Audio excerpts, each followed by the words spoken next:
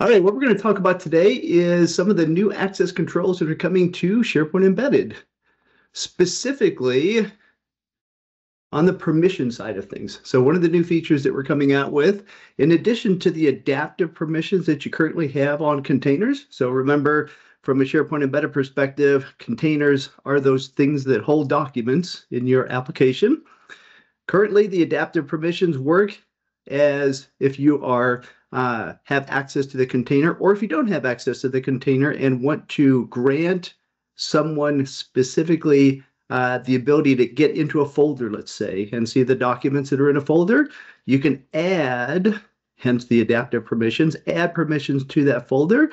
That person can see the documents that are in the folder. If you create folders underneath there, they will also be able to inherit those permissions and create them as well. Okay. One of the things that we are introducing is restrictive permissions. So kind of sort of think of inheritance and broken inheritance that you are familiar with on the SharePoint side of things. This does have the ability to break the permissions on an object for groups that are assigned to the object. We'll get into the details of that in just a second, but again, that is something that we are in the process of rolling out here shortly. All right, so what exactly are restrictive permissions? When restrictive permissions are set on an object, so think file, folder, you can determine how those permissions are retained. You'll see the JSON post over there on the right-hand side. And on that endpoint of create link, once you've specified what container you want to target and what item, i.e. file or folder, then you can also determine what type of inherited permissions you want to use. True is going to strip everything out. Okay, so from the parent object, all of those are going to be stripped out. From the false value, permissions are removed from the item except for the default groups. Okay, so a little bit of flexibility there that you can use. This is the graph endpoint that you currently have in your environment today. Groups should be added and removed as necessary. So the permission endpoint can be used to remove or add those groups to the link application there. And also the permissions, again, if you create or if you break the inheritance on a particular folder, then any other objects created underneath there, i.e. children, are going to inherit that as well. So that newly created child object is going to be created as well. Okay. All right. So from a restricted permissions, again, some really cool stuff coming out there. Next thing I want to quickly transition to, and then we'll hand it over to Mark to give us a quick demo on some of these endpoints.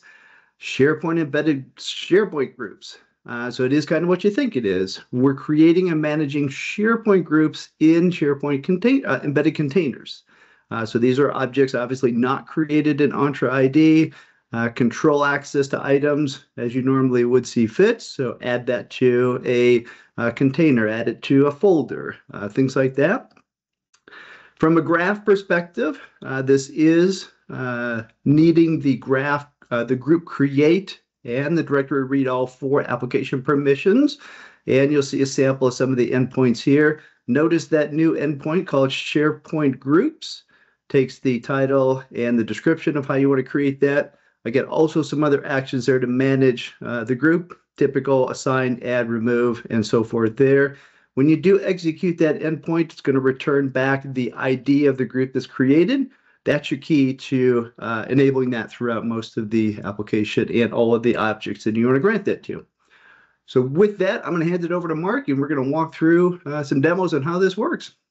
Yeah. Hey, everybody. Thanks, Steve. So what we're looking at here is the Postman Visual Studio Code extension. If you haven't used it before, no big deal. It's just a way of exploring some of those APIs that Steve was showing us earlier. So I'm going to give you a really quick tour of those APIs so you can understand a little bit more detail of how you can use those new access control features that Steve mentioned. First, we're going to just kind of get a container here. I already have an access token. Today, I'm going to be using an app-only token, and that's because the group management capabilities require an app-only access token. So you have to be app-only in order to use that. I already have a container, so I just wanted to get it and show you what that looks like. So today I'm going to use the beta endpoint. All of these new access controllers access control features are brand new, so they're going to be on the graph beta endpoint. And right now I'm just getting a container. So this isn't a new API, but I'm just showing you the container that I have. And I'm going to scroll down a little bit, and we're going to look at kind of just this permissions object. And so before the new features that we're talking about and announcing today, we already had this permission construct on a container, which was these roles. And so you could assign users or groups to the built-in permission roles that exist on these file storage containers. So there's reader, writer, owner, and manager. And that's really handy. And that was kind of following an additive permission model where if I add somebody as a reader on the container, they're going to be able to read all of the files on that container no matter what. And then similarly, if I have groups assigned to that as well. So that's good.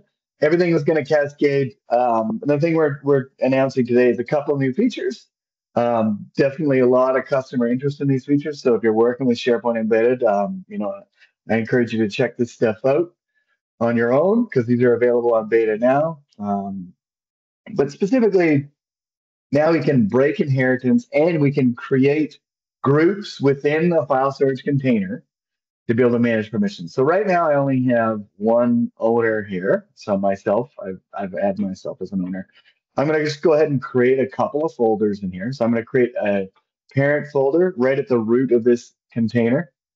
And then underneath that, I'm going to make a child folder in that parent. So you can see these are just basic folders. So nothing new here. And this child folder is going to be within that parent. So just creating some structure that we can apply some permissions on. Okay, now into the new APIs. So I'm going to list the SharePoint groups that exist within this file storage container. So I'm going to send that, and we don't have any right now. So you can see, I don't have any groups in here. But the new capability that we're offering is the ability to create groups within a container, a SharePoint group within a container, and you can manage the members of that. And so when I do that, at a minimum, I have to provide a title to that. So I'm just pulling that from my environment. And it can have a description as well, but you at least need a title. And so when I do that, we now have a SharePoint group within this file storage container. So it belongs to that container. I can't use it across other containers. But what it lets me do is kind of be more precise with some of the permissions I have in here and be able to assign those groups or be able to add that group permission to different folders within this container. So ultimately, all of these new access control features give you a lot more granularity and control to be able to, take advantage of effectively what has been the rich permission capabilities within SharePoint. We're bringing a lot of that capability to SharePoint Embedded. So I'm going to add a member to this group. And in here, in this tenant, I've got Megan Bowen. So if you've used the development tenants, you've seen these users before. So I'm going to add Megan Bowen to be a member of this new group that I made. So that's what the API looks like. Great. So Megan's now a member of that group. And I can go now and look at the group members, which not surprisingly should just list Megan. Great. All right. And now what I want to do is to be able to take that group that we've made and add it, give that group permissions on that parent folder. And so I'm going to give them either write or read permissions. Today I'm going to give them write permissions. And this is how I do it. So it's a site group. Instead of, this granted to v2 object, we pass the site group, the group ID that I just made, and the name of the group. All right, there we go. So my group is now a member, is able to write on that parent folder. And when I do that, we can see that we have that role assignment there. So there's that group that we made. And now they can write to content within that folder. Awesome. And then within this child folder, we can go look at the permissions there. All right, so there we go.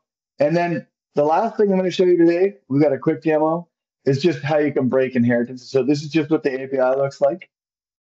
Um, and then as Steve mentioned in the slide, like this allows you to be able to effectively control the permissions. And so when I do this, which I'm going to now call this with this retain inherit permissions true. When I do this, what that's going to do is break inheritance on that child folder. And now what I can do is, as I change the permissions on that parent folder, those the permissions on this child folder will be broken, effectively meaning I can manage it independently of the ancestors or of the parent folder. So these are the new access control features within SharePoint Embedded and those APIs, and shows you how to can use them. So these are available on beta now, so you can go check them out. And you should give you a lot more control of how you can manage access for your custom applications that are built on SharePoint Embedded.